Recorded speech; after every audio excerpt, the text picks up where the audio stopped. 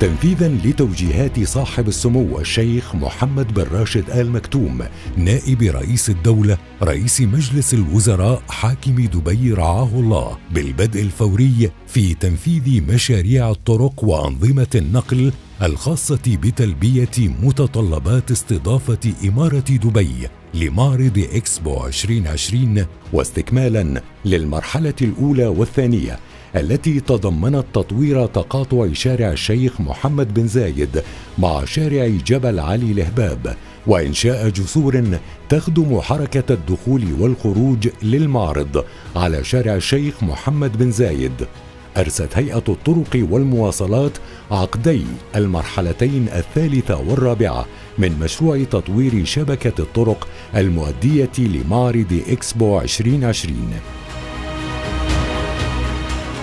حيث ستشمل المرحلة الثالثة تطوير تقاطع شارع جبل علي الهباب مع شارع الشيخ زايد بن حمدان آل نهيان وتحويله إلى تقاطع حر، وذلك من خلال رفعه مع الطرق التجميعية الخدمية بعدد إجمالي 5 جسور وتوفير حركة الالتفاف والوصلات الحرة بعدد 4 لتأمين انسيابية الحركة المرورية من شارع جبل علي الهباب شمالا إلى شارع الشيخ زايد بن حمدان آل نهيان باتجاه شارع دبي العين. كما ستوفر هذه الوصلات حركة دخول للمعرض من شارع جبل علي الهباب جنوبا إلى شارع الشيخ زايد بن حمدان آل نهيان، وحركة الخروج من المعرض إلى شارع جبل علي الهباب شمالا، بالإضافة إلى توفير حركة الخروج من المعرض من خلال حركة التفاف مجسرة على امتداد شارع الشيخ زايد بن حمدان آل نهيان باتجاه التقاطع. إجمالي أطوال الطرق 6.5 كيلومتر، وإجمالي أطوال الجسور 3 كيلومترات.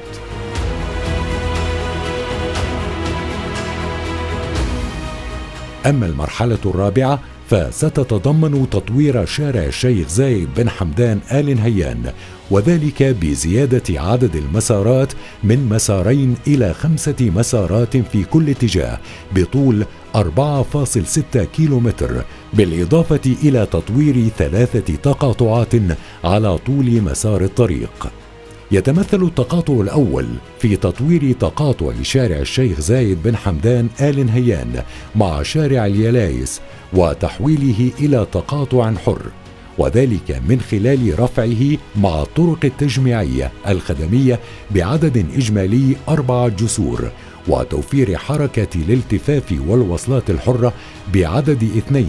وذلك لتأمين انسيابية الحركة المرورية من شارع الشيخ زايد بن حمدان آل نهيان غربا إلى شارع اليلايس شمالا باتجاه شارع الشيخ زايد، ومن شارع الشيخ زايد بن حمدان آل نهيان شرقا إلى شارع اليلايس جنوبا باتجاه شارع الإمارات.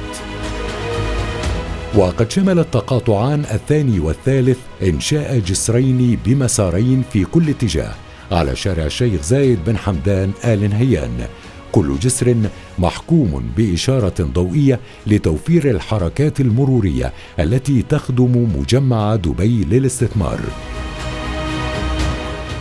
كما سيتم إنشاء طريق خدمي على شارع الشيخ زايد بن حمدان آل نهيان وشارع اليلايس في كل اتجاه، وتطوير مداخل مجمع دبي للاستثمار.